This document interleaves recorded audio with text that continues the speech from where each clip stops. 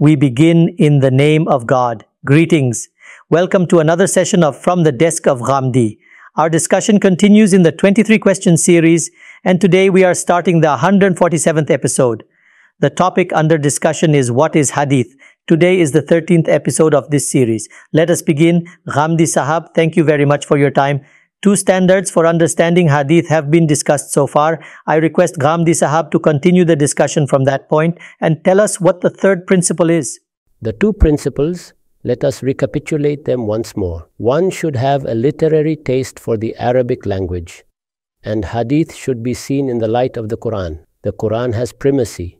It is the text, and whatever we find in Hadith will be its explanation or its corollary. Therefore, as long as the base and the text are not kept in view, the explanation and corollary cannot be understood.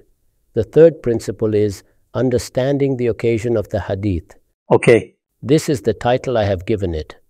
Understanding the occasion of the Hadith. And I have written that the third thing is a Hadith must be understood with reference to the instance and occasion of the topic it records. Whatever is stated in narrations isn't in the form of an essay, neither is it some kind of organized piece of writing.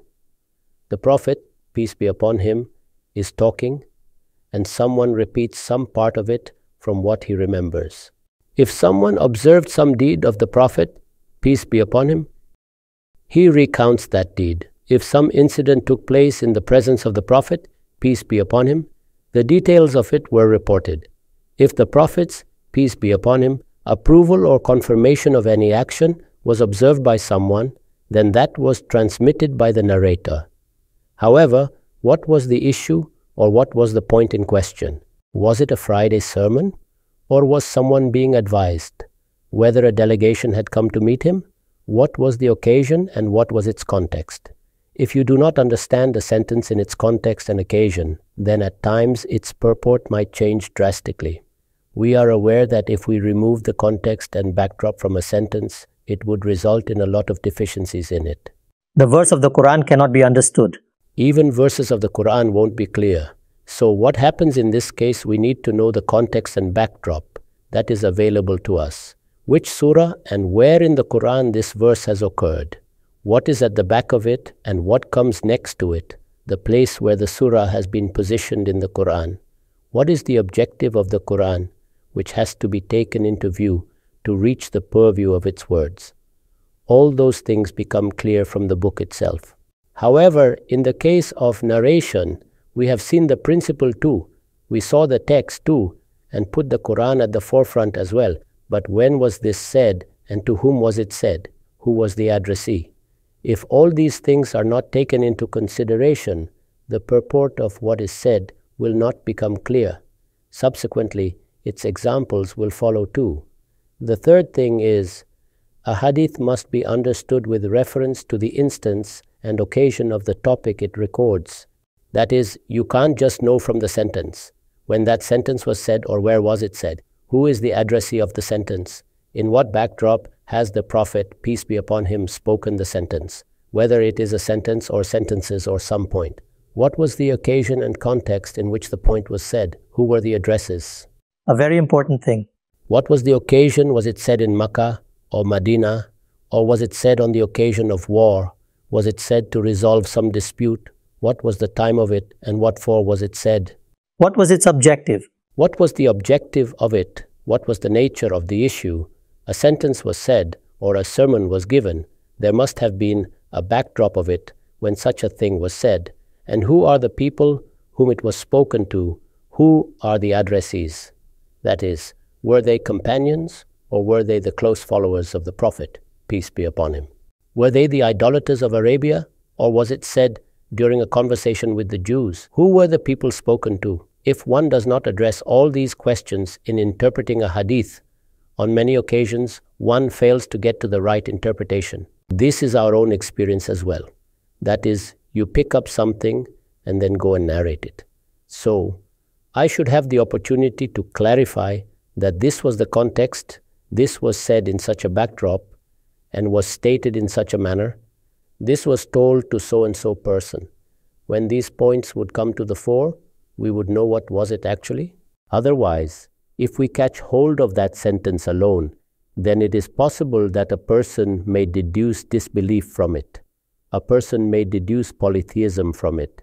It is possible that someone might infer some great misguidance from it, or he may create misunderstanding, resulting in unwanted suspicion about some big personality. All this can happen. However, when the details are known of the occasion and about the person and the reason why it was said, then it becomes easier to get to its right interpretation.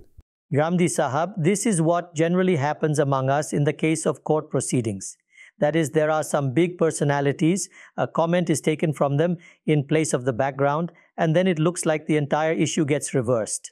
This is what goes on in the courts and among the politicians, as well as in conversations. When propaganda is carried out, the same happens there too. Then refutations are to be given. It is told that my point has been quoted out of its context and its backdrop. Why is all this needed? The same is the situation in our day-to-day affairs. That is, we comment on someone among ourselves. At times, that comment is reported further onwards. If that point is spoken at some specific place or time, then it is quite appropriate. If that is quoted out of it, then it assumes a totally new interpretation. These are the experiences of our daily lives. That is, whatever point is stated, to understand it properly, its occasion and context would be seen.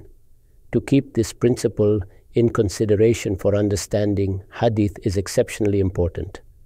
Why is it exceptionally important? The reason is that the context and backdrop of Hadith is not mentioned in words. That is, when we write a book, or when we write an essay, or when we give a sermon, and if it is heard from beginning to end, then the context and backdrop of the topic is fully clear. It is expressed in words. This is the ease of understanding the Quran. That is, we proceed with the word, reach the construction of the sentence, and then the context and backdrop become clear. Hence, the occasion on which the point was stated gets ascertained. Everything comes out clear, whereas nothing of this kind happens in this case. When nothing of this kind happens, we have to rationally ascertain the occasion in which this is likely to have happened, or we have to refer to other narrations for its occasion, or ascertaining its occasion from the Quran becomes indispensable. You will have to adopt any of these methods. Till the time you do not do so, the right interpretation would not be possible. This principle is of extraordinary importance in the understanding of Hadith. The Hadith Al-Aimatu min Quraysh is a famous narrative. I have given an example here. At this juncture, the complete explanation of these examples is not possible, just to make the point clear how big incidents have turned into never-ending puzzles. The Prophet, peace be upon him, stated that after him, the rulers of Muslims would be from among the Quraysh. Al-Aimatu min Quraysh were the words, that is, your Imam or rulers would be from among the Quraysh. The people heard this saying. There has been consensus among us for centuries that whenever Muslims would have to choose the rulers, they would see who among them were Qurayshs. Obviously, what impression does this give of Islam? It implies that one specific race or a nation or a tribe has been chosen forever for the position of leadership. This thing is against the general spirit of Islam. It is against its teachings. It is against the verse, Inna akramakum indallaha atqakum. In conclusion, it can be objected from a dozen perspectives. And what is the guarantee that someone only among the Quraysh would be fit for it, and he would be the only one who has the confidence of the people in him? All these aspects would appear before you. However, the narration exists, and this point has been stated in it. The Hadith Al-Aimatu min Quraysh is a famous narration. It implies that Aima would be from among the Quraysh, that is, the leaders of Muslims. The words Imam and Aima used to imply leaders even during the times of the Prophet, peace be upon him. That is, for the rulers or for the Imam of Muslims. The Hadith Al-Aimatu min Quraysh is a popular narrative. By the apparent words of this Hadith, scholars of our Ummah have been led to believe that a Muslim ruler must always be from among the tribe of the Quraysh. That is, the directive has been given that till Judgment Day, that whenever and wherever the Muslims have to choose their rulers, they would look for a person from among the Quraysh to make him the ruler. This is the meaning that was taken. The Hadith Al-Aimatu min Quraysh is a popular narrative. By the apparent words of this Hadith, scholars of our Ummah have been led to believe that a Muslim ruler must always be from among the tribe of the Quraysh. If this is accepted, then at least with reference to the political system, there appears to be no difference between Islam and Brahmanism. That is, we would be led to believe that like the leadership is specially fixed for Brahmins in Hinduism, likewise, in Islam the leadership has been fixed for the tribe of Quraysh till judgment. That will have to be accepted. The Hadith Al-Aimatu min Quraysh is a famous narrative. By the apparent words of this Hadith, scholars of our Ummah have been led to believe that a Muslim ruler must always be from among the tribe of the Quraysh. If this is accepted, then at least with reference to the political system, there remains no difference between Islam and Brahmanism. The basic reason for this mistake, that is, why did this mistake happen? The basic reason for misinterpreting this hadith is the fact that this statement of the Prophet, peace be upon him, related to the political situation which was to arise right after him. The directive stated in it was regarded to be an independent directive of religion applicable for all times. That is, the point was made for a specific occasion. It was stated in view of the situation prevailing at that time. For example, if we are talking about our country and say that these are the three parties, so and so party among them should rise to power, then it will be a comment about the present situation, or it will be a comment about their political status. If this is made into a law applicable for all times, it would become rather ridiculous. Hence, something which was said in view of the political situation prevailing then, that was taken out of its context. What is the topic of our present discussion? Understanding the occasion of Hadith. It was taken out of its context. That is, what was the occasion of it? It was the decision of the Prophet, peace be upon him, in the political situation prevailing at that time. If you place it in the political situation prevailing at that time, it was an absolutely right decision, and it was an application of the right democratic principle. Therefore, we see that when the Prophet, peace be upon him, had himself stated it, he had stated the reason for it too, and said that An-nasu tabiyun li Quraysh. I am saying this because at this time the Arabs accept the leadership of Quraysh. At this time?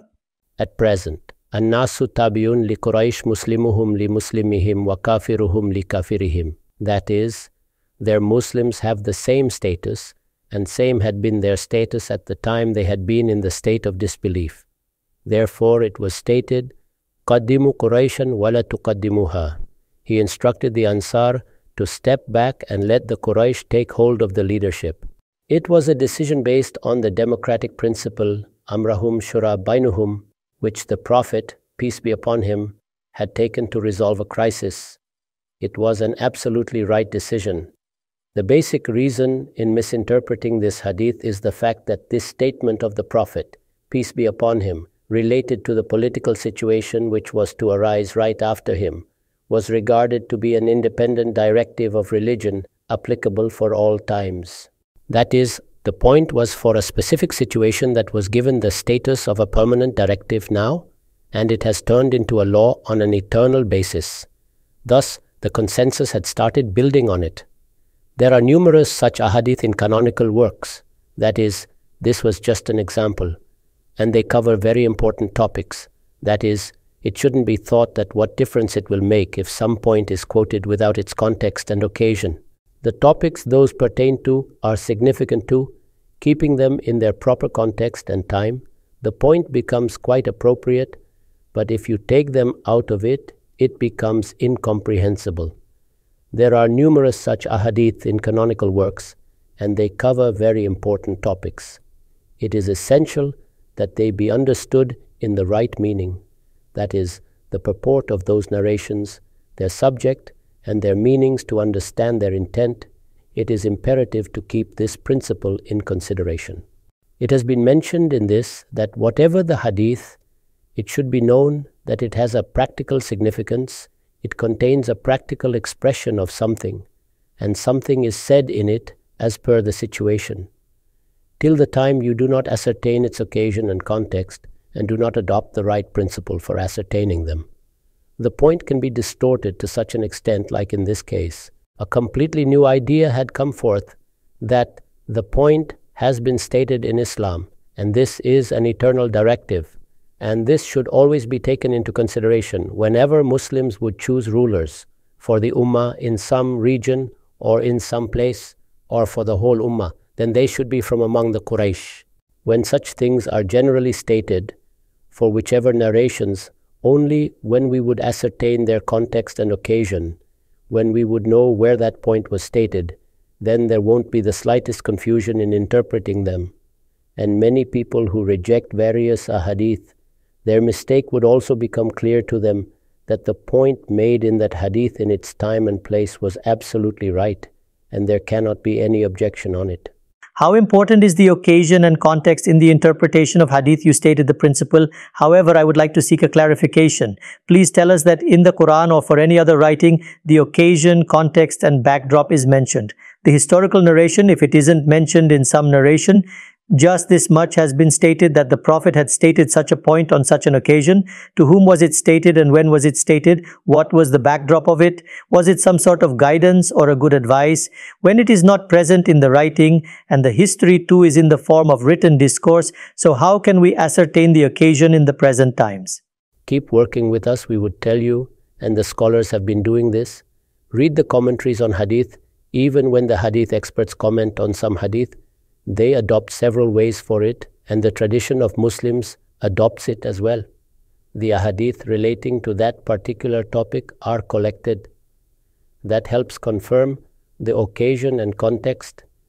If some principle regarding it is stated in the Quran, as you relate them with it, the place and time or occasion come to the fore. If you look at the topic regarding which something has been said, what is the nature of that topic? Is it some political issue? Or is it some social issue, or some societal or economic issue? Obviously, the person who has some knowledge about the deen is aware of the ideal teaching of Islam in such issues, and what are the issues of their applications. He is able to understand them quite well. At times, difficulties arise. Their rational possibilities should be looked at. In the way we understand some writing, and we get to know that there are a dozen meanings of a particular word, then what do? We put it in its context and backdrop. In this case, we place them under the possible time and context in which it could have been said. That is, such a thing the Prophet, peace be upon him, must have said based on this rational requirement, or for this need, or under this circumstance. We apply those possibilities to the sentence. Normally, the occasion is ascertained, and if some difficulty is faced, and nothing can be said with surety, then we suspend our judgment in such a case till the time another scholar can present his research for its context and situation. Okay, Ghamidi Sahab, how important is this context and situation with regard to the interpretation of hadith? I wish to seek a practical example so that we can end the topic with it. You have worked on the narrations about the second coming of Prophet Jesus, peace be upon him. In the recent past, you have told the world that actually the occasion of it was a ruya, dream of the Prophet, peace be upon him. What difference would it make if you declare it as an incident or a proof of testimony of the Prophet or a prophecy of the Prophet, peace be upon him? And when you consider the same thing as a dream of the Prophet, peace be upon him, then what difference does it make in the interpretation of hadith? It makes a lot of difference. It happens the same in case of the example you gave of the second coming of Jesus. If it is a ruya, dream, then it requires an interpretation. In that case, the incident can be in the capacity of an incident, and it may be allegorical in nature too, so both the possibilities have arisen. Now there would be ease in understanding. Just see that in the same vision where the second coming of Jesus has been stated, in that same vision, that incident has happened with the Prophet, peace be upon him, where the Prophet, peace be upon him, is presenting himself with regard to the prayer, and Moses is sending him, the quantity of prayers is being reduced from 50 to 5. This point lacks sense in normal conditions. However, if it is vision, then it requires an interpretation. Obviously, we can say there how the significance of prayer has been symbolized. Hence, when it is confirmed that this is ruya, or an incident, or it is a visual experience or a commentary on some point, or a point stated in the state of a battle, or it was an instruction to reconcile between two warring parties, what is the occasion when such a thing was said? Or some advice to a human being. An advice with regard to status as a human being. All these things are related to their occasion and context. Then it becomes easier to understand them. No doubt, there are difficulties, as it is not the Quran where we can ascertain the context and backdrop from the words. Here, in any case, mental effort is to be made, and at times it is met with failure as well. My experience is that after trusting God Almighty, if you go deep into this corpus, then our scholars have accumulated such a huge material and have done it with such painstaking efforts that hardly does anything remain unresolved. Okay, Ghamidi Sahab, just one last aspect. For example, if we are not getting any clue, neither in the words nor in the commentaries or in the books of Hadith too, and neither is there any direct verse in the Quran. So, on such an occasion, will you develop a possible context and occasion from your own imagination that this should be the case as the intellect demands it to be this way, and in such a situation the Prophet, peace be upon him, must have said this thing as the other things are not helping. So can you use your mind to imagine a probable context and time? I said just now that rational possibilities would be considered. That is, compatibility of events will be ascertained through reason. Those issues that we face in the world, we imagine about them that perhaps some such issues would have been faced, and the Prophet, peace be upon him, might have said this in such a situation. We check that assumption with regard to its compatibility with the words, we see its compatibility with the entire spirit of the religion, and then we consider all other possibilities and so on and so forth. So, the objective of presenting the notion of rational possibility is that since we do not have any other means except the intellect that God Almighty has given to us, in light of it, we can try and estimate about its time and occasion. Ghamidi Sahab, what according to you are the principles for the interpretation of Hadith? Dear viewers, the third principle came under discussion today, understanding the occasion of the Hadith. What follows next? The time is exhausted now. We shall be back in your service again. Thank you very much for your time till now. Thank you very much.